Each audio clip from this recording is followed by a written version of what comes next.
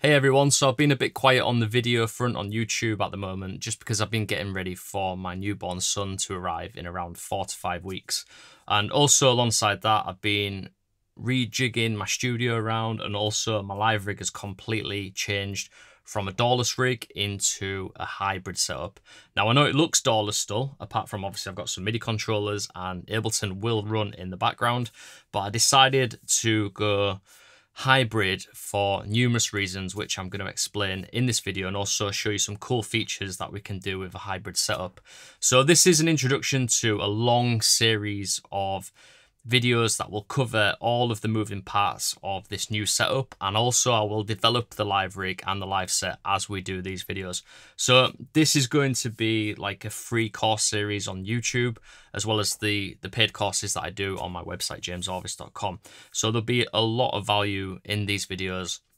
And if you already have a live rig or creating a live rig, you can use a lot of the methods that I'm showcasing in these videos in your own live rigs. So first of all, why have I gone back to using Ableton in a live setting? So I was quite reluctant to do this, but Ableton 12 came out, and as you know from my previous videos, I got really obsessed with using Ableton's new distortion plugin Raw, and I was like, this sounds exactly like the distortion sounds I've been trying to get out of analog pedals, mainly because of the modulation capabilities and also the option to feedback the sound back into Raw to get feedback overtones. And it quickly became a big part of my latest productions. And then I was like, how can I do that live? So hybrid seemed like the way to go. Now, I was reluctant because I thought I've tried using Ableton many times in the past, because I've been doing this for almost 15 years now. And I've gone from Ableton set to kind of Ableton using synthesizers alongside it.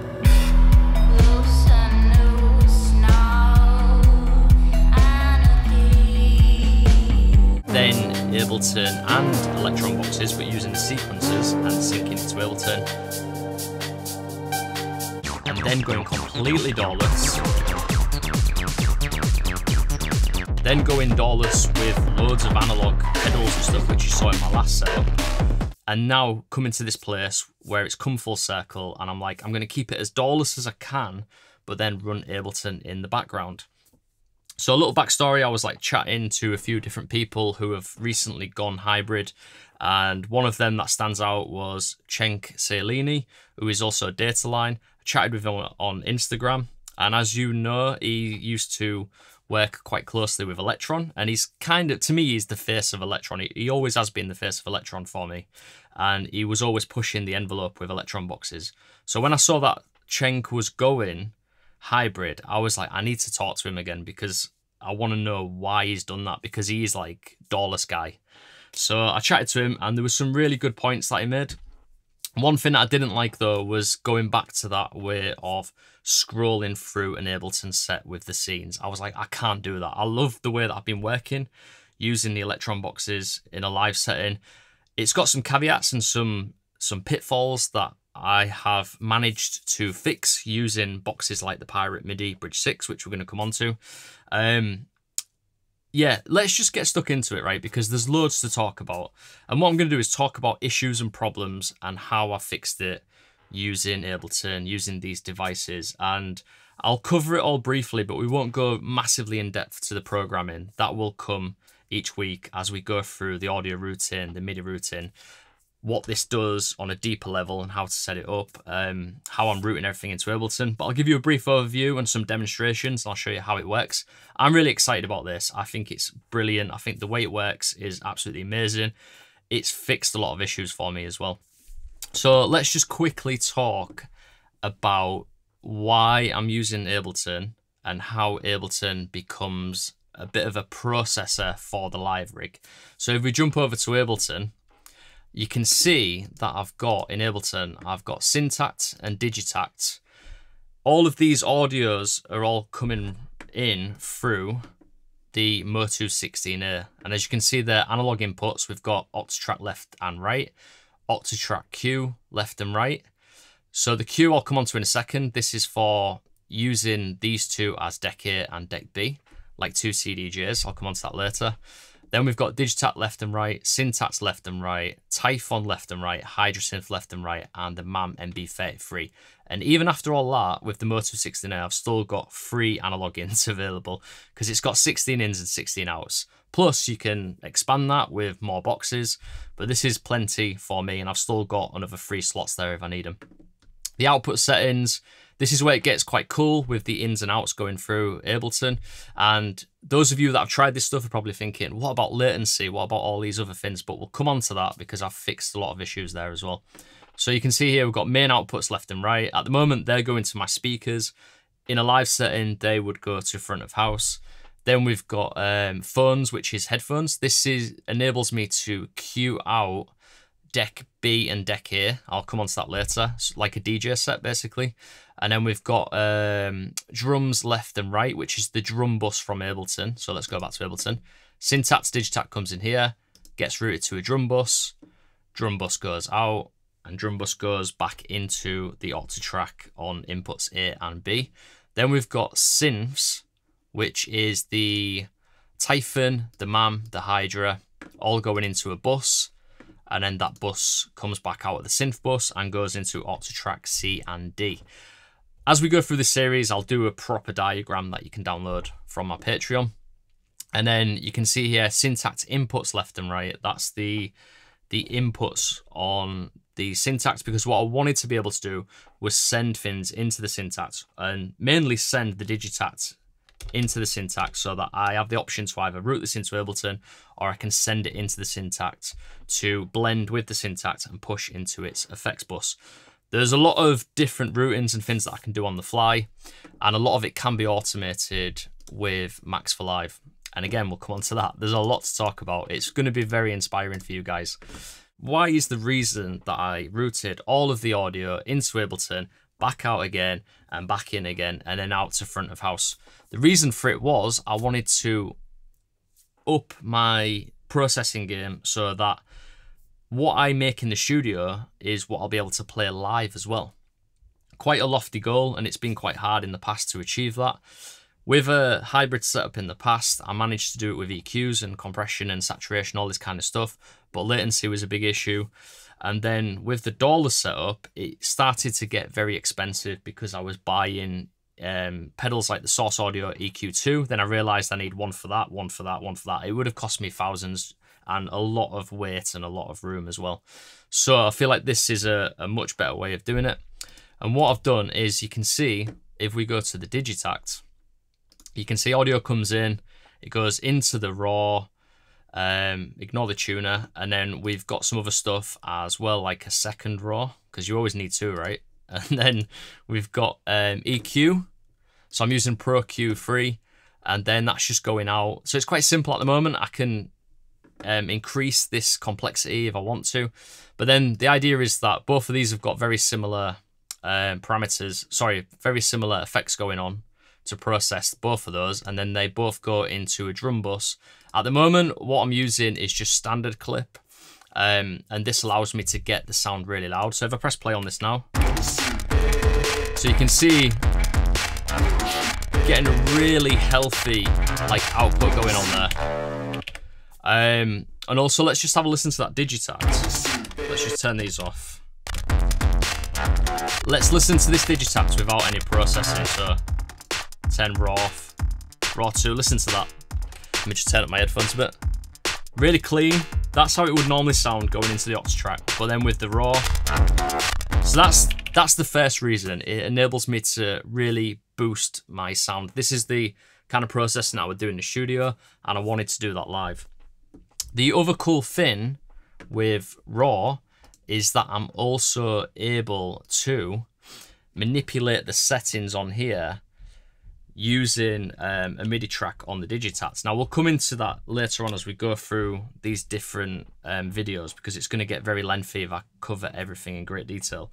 But the idea is that on these tracks, it's been a week since I played around with this, so let me just have a look. Yeah, like, see here, value 1. If I move that, nothing happens. So let me just go to this one. Is it there? Yeah, there we go. So channel 15, I need to work these out and label them, but you can see it's moving there, yeah? The idea is that I wanted to be able to go into these tracks and sequence movement. So if I go to pattern 5, you can see some movement going on the cutoff there. And also increasing and decreasing the feedback amount. If we go back to number 1. So you can see there, increases and decreases that. And I've done some other tests as well where I got pretty experimental with this and I had all of these kind of moving around. So there's a lot of stuff that I could do there. And the idea was that I was going to buy an analog heat and put an analog heat next to the Digitact and the Syntact, and then try and sequence the parameters in the heat using MIDI tracks. As cool as that would be, it still doesn't give me all of this flexibility that you get with Ableton's Raw. Now, the other cool thing with doing this stuff is that you can see I've made presets. Now, the presets within the tracks, they are just so that I can store the settings. So if I click on these now, you'll see the settings change, right? So they're sons. These are sons that I've tried making recently just for this kind of demonstration. And then they are just basically references so that I can make sure that I'm backing up all of the settings for the tracks. But how this changes on a global level is if we go to presets track here that I've made, you can see I've got two clips here, and you can see they've got sons there. And this is a pack. Let me just have a look. Which one is it? Performance pack by Ifter. Yes, it's this one here. And I'm using the Variations Max for Live device. And what I can do with this is I can store and reload on the fly like you would with an Electron device. But also I can do it per son. So when the son changes, this automatically changes. Now it's getting a bit intense, I know, but what happens is I send a signal from a MIDI channel on the Digitact. So if I see this one here where it says fuck it up, right? So that one there, you can see when I press play, it triggers the play button, right? And if I go to pattern 1, you can see it triggers that first one. Let me show you how this works in context, right? So you can see we've triggered that one there. And then if I go to pattern 5, you can see it's triggered this here now, this fuck it up. And that changes all of the settings, not just on the Digitact or the Syntact, but it also changes it on all of the global settings in Ableton, unless I have told the Max for Live device that I don't want to include them in the changes. So you can see these are my exclusions here. So things like the Deck A and Deck B settings, they are excluded from this. So that fixed a lot of issues where in the past I used to run like an empty MIDI clip and then I would automate the settings to change as I go through the set. Whereas with this, what I could do is just basically store it. All you got to do is stash it, and then you basically label it, then you create a MIDI clip, and then you rename that MIDI clip exactly the same as what it says within this list here. Very simple stuff. I've battle tested it. It works really, really well. I was worried that it would kind of crash and mess up Ableton, but it's been absolutely solid for weeks. Not had any problems with it. So yeah, that's one aspect of it, of many aspects as we go through this. Let's also take a look at some of the other stuff as well. So that's one thing, so I can change all of the settings as I go through the set. The other thing with the Max for Live device is if I'm playing something like this. Now let's move over to the Midifighter Twister. And actually what I'll do is, before I get ahead of myself, we'll just talk about the Midifighter Twister and why I've got this here. So this does multiple different things. It acts as a DJ mixer.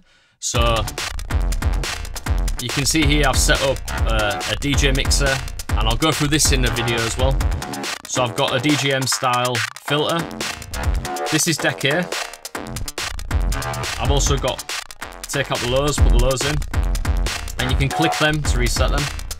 Mids, highs. What I can also do is sends. So this is Deck A. Delay time, delay feedback, and if I click that, it turns it into time delay. So it's synced. So this has enabled me to get rid of the Source Audio Collider, which I absolutely love, but it's gone off the pedal board now. This just does it for me, that's all I needed. So yeah, reverb, delay, reset them like that. And then same on deck B as well. We'll come on to deck B in a second. The reason why I wanted to quickly explain this is the call and reload idea. So what I can do is I can set the stashes and the recalls for each of the tracks in the set, but I can also do it on the fly like you would on an Electron device. On an Electron device, you can basically save a pattern and then reload it. On this, if I save that by pressing this top button, so if I press that and look at Ableton, you can see we've got stash. That means it's saved this setting. Now let's just change a load of things. Take out the lows, put in some highs, and then if I press reload, which is this one, watch, it recalls the state, but it's not just for the DJM settings, the mixer settings, it's also for all of the other parameters in the set as well. I could go wild with the settings on, let's just do it, actually, I'll show you how to do it. So if I go like this, and we've stashed that already, but then I start to move all these around. So I've completely changed that up now. Let's go reload. And then we're back to where it was. So that gives me the ability to go a little bit off-piste with the set. So there's a lot to get through, but next I want to talk about deck A and deck B, and then we'll come back to some of the other stuff like the synths and how I'm routing stuff. So you can see here we've got deck A, which we've just talked about. If I bring this knob down here, I can turn the volume up and down. Now I'm thinking about changing this into some sort of crossfader, which might be easier, but you can see we've also got deck B as well. Now how deck B works is, let's say if we are wanting to exit a track. So let's say if we take out some stuff like this, and then we click yes to arm all, what that's going to do is it's going to create a loop on track 8. Now I'm not going to go deeply into how this works, but this is a trick that I used to do previously. On track 8 I've got a looper which records all of the sound coming in on the master, and then what I can do is if I just turn deck A down and bring deck B up, that loop is now playing on this channel here. I need to fix this, but that needs turning up a little bit. So that's playing on there, and I can obviously affect it, and I can play with the filters and everything and the delay stuff. And while that's doing that, I can then switch to a new track like this. So I've changed the pattern now, or not yet. Now I've changed the pattern, but this is still playing, right? Let me just turn the delays and reverbs down a bit. Let's just see if this has worked. I'm not sure if this is going to mix well. So you can see on deck A now, I'm bringing up the new track. And I can still create a mix to come in with. So I'll take the kick out there. There's the bass on there.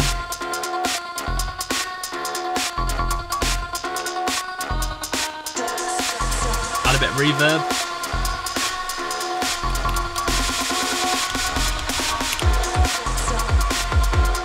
So it enables me to basically mix through, sorry, not mix through, blend through the set like a DJ would with deck A and deck B with all of the controls of a DJM mixer pretty much, and I can also add more effects if I want to. But this is a trick I used to do actually with the crossfader on the Ots track, and the problem was that it used to be quite risky and quite contrived in the way that you used to do it using scenes, and it wouldn't always work. This is just a way that works really, really well. To improve this though, I would like to have some sort of faders, so it makes it easier to bring one in and one out, or to have a crossfader, so I can kind of crossfade left and right. Let's just go back to the live mix now. So this is a remix that I've just made for Nina Indie, which is coming out on Dionysian Mysteries on vinyl. I'm super excited about that one. So this is going to go into the live set as well.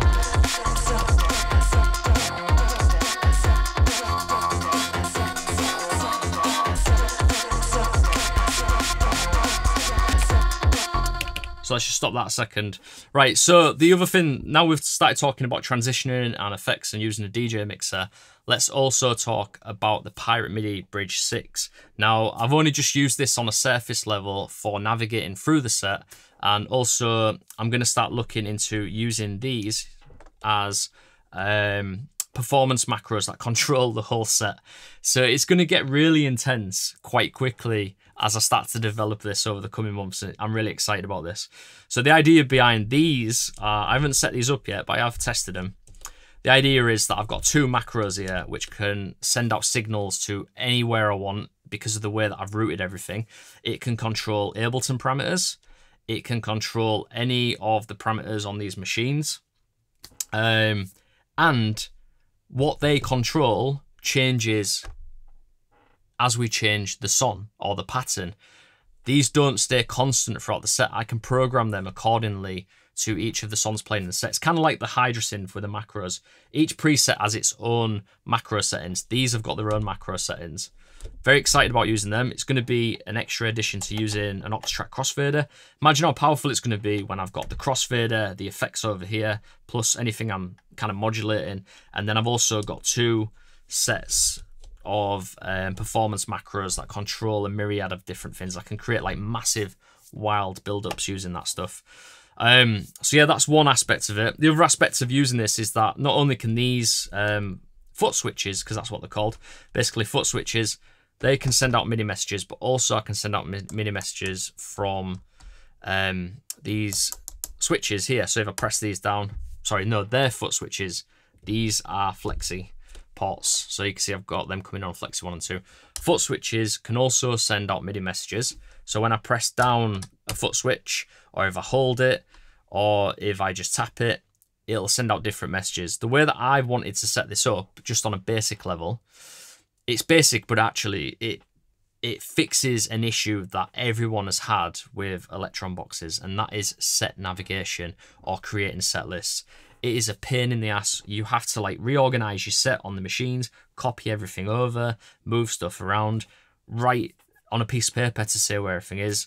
Or the other option is to use Ableton as your set navigator, and that's where it just gets really boring because again, you're just going through a set. This allows me to know exactly where I am in the set, what track it is, what BPM it is, any messages I want to put on there.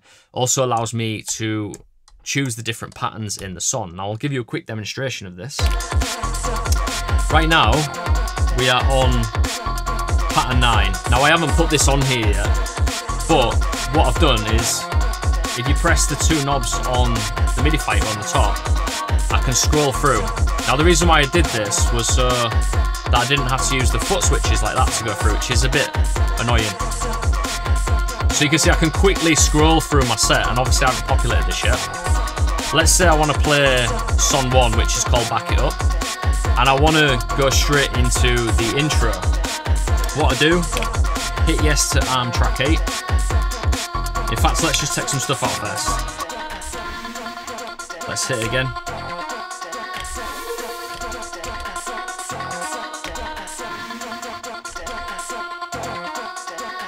I'm not sure if that's created a... yeah, I've not set this up. So let's just skip that on this because I've not set up track 8 yet as a recorder. So what I'm going to do is I'm just going to jump straight into it, right? So just put them back on. Right, so let's say I want to go to intro of this track. All I'll do is just press that, see it lights up, and then on time, everything will change.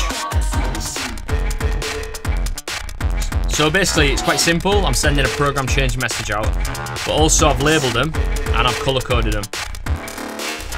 Let's say if I want to go to the main kind of riff, which brings in the Typhon as well. So let's create a little bit of a transition build-up.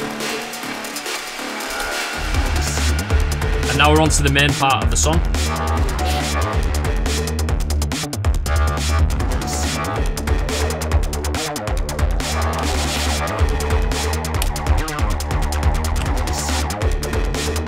So yeah, we're in that now. Let's say we want to go to the break now.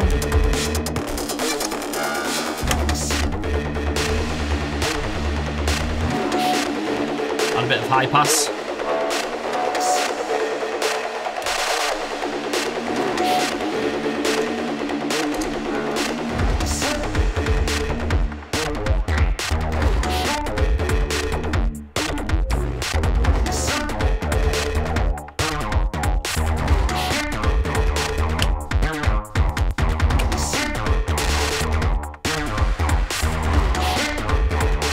So yeah, I can navigate around like that. I haven't put this extra one in here, but when I go to pattern 5, which is also part of the song, that's the bit where it gets to fuck it up. So if I go to that. So that changes the preset on the Typhon. Also changes the distortion settings for the Digitats and the Syntax, so you can hear the sound has kind of changed.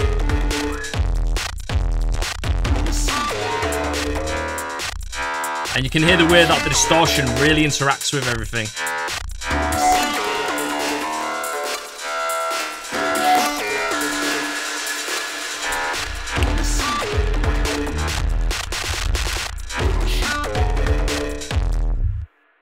The other thing that I want to quickly talk about is the synth. So on channel 9 and channel 10, you can see that I can, or should be able to, let me just have a quick look. Oh yeah.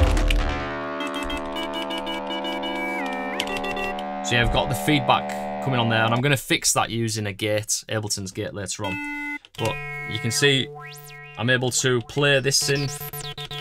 If I go to track 9, I can play the Typhon, and don't forget I can change the CC messages from the Digitats as well. The third one is the Hydra synth, which is not coming through yet because I have not, there we go, set it up. You can hear it coming through there. There's still a lot of work that I need to do, but I kind of know exactly what I need to program next. So yeah, they're the synths that we've got going on. There's also options to obviously run Ableton synths as well, because I can run like wavetable and stuff and trigger that from the Digitats or the Syntax or even the Octatrack as well. Although I don't like using the USB because it kind of crashes it sometimes. What we're going to do over the coming weeks is talk about exactly how I've routed the audio, how I've routed the MIDI, what channels the MIDI's on, how program change is working, how to program the Pirate Midi Bridge 6, how I'm able to control other synths using the Digitacts. We'll go deeper into sound design as well, and how I actually put a track together using these machines and the hybrid setup. And we'll just kind of develop it as I go, because there's so much more that I've got in my head that I need to program and develop. But I'm really excited about this. Like I said, I've battle tested a lot of it and it works so well. So let's maybe just finish off by covering a few extra bits that I've kind of missed out. I mean, there's absolutely loads of stuff that I've not covered here. The PC 4, that is going to be, I think anyway, I think this is going to be Syntax individual track duties. So I've done videos on that before, how sets of 2s can be performance macros for the 12 tracks.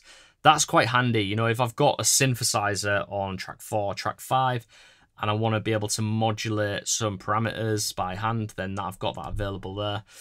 The way that the PC4 and the Bridge 6 is routed, it means that the MIDI from these can kind of reach almost every aspect of the live set. So I will obviously adapt that as time goes on. Same with the Midifighter Twister, it's got the capabilities to modulate pretty much almost anything within the set by routing and rerouting stuff in and out. So we'll cover that in more detail. I've also got extra pages, so I did set up an extra page here. So you can see I've left the buttons open on the right hand side, and I can go through the 4 pages like that. So on page 2, I've set up another send, which goes to Ableton's Spectral Resonator. And the reason why I put it on a return, which I don't actually really like that much putting on a return, because you've got a lot of latency. You can see there we've got 34.8 milliseconds of latency, which is the reason why it can't be on a track. And we'll go into audio and MIDI latency in the coming episodes, because it's a big massive thing with doing something like this, is that you are going to create sample latency. You can see here though, if I look at the bottom left hand side, when I hover over the elements within a track, you can see it's not adding any latency because of the way that I've set up these plugins. So obviously with standard clip, you can see I'm not using any oversampling, which doesn't sound as good. Obviously, you know, there's probably producers out there that are like, oh, you've got to use some oversampling. If I use oversampling, I'm going to bring in some latency. So I'm quite happy with being able to use this in a Dawless-ish rig, because it means I can get my sound like absolutely spanking. Like this this set's never been this loud, or powerful or distorted. Let me just grab this box. So I'm still in two minds about whether I'm going to be using... It's so dusty, I haven't used it in a month. I'm still in two minds whether this is going to come back into the set, because there is an option, obviously, to take the master out and put it in here, send it to front of house, and just add a little bit of that auto boom, warmth, and compression. I'm going to test it. It might be overkill. I might just use it for live sets, and then I will finally conquer DJs. I will maybe even be louder and dirtier and filthier than DJs, which is good. That's always been the goal. So yeah, I'm really happy that I've been able to kind of achieve a studio quality sound without having to go completely in the box. Like, I still feel like this is a Dawless set. When I play live, the laptop screen will be off and out of the way because everything is already pre-programmed and all of the messages are coming from the machines going into Ableton anyway. Let's just quickly talk about Ableton as well, because the way that I'm running this as well is I'm not actually firing anything from Ableton. It's all kind of getting worked on the machines. Ableton is an audio processor. Even though you can see on the top left there, I am syncing Ableton to one of the boxes. I think it might be the Digitact. Let me just have a quick look. See what I mean? There's so much to go through and we can't do it all in one session. So I'm going to do it in individual videos. Probably going to be the longest course I've ever made, and a free one as well. Electron Digitacts, yeah. So I'm syncing it from there, and that is just for the main reason of being able to sync plugins like the delay. If I press this on the Midifighter twist there, you can see I can switch from timed to sync, and it just means that when I change these, they are actually in sync with 140 BPM, which is what I'm running at. The problem with this is that's not actually in sync. It's just telling this to change the delay to 140 BPM. Because if I try and sync stuff like audio, it's just going to be all out. And I've tried using a few different clock devices, and I'm just not quite happy and content with that. I used to use Usamo by Expect Sleepers, and that used to do the trick. But I tested in another box recently, and I just wasn't having it. I was like, this is how I'm going to do it, because I love the steadiness of Dawless. But I'm going to use Ableton as the processor. And all of the MIDI automations are not going to be inside Ableton. They're also going to come from the boxes. That was the other goal that I set out to do, and I've achieved that. And also, I didn't want to lug around a massive DJM, so I've created a DJM mixer within Ableton, and I've still can add more to this and make it more interesting.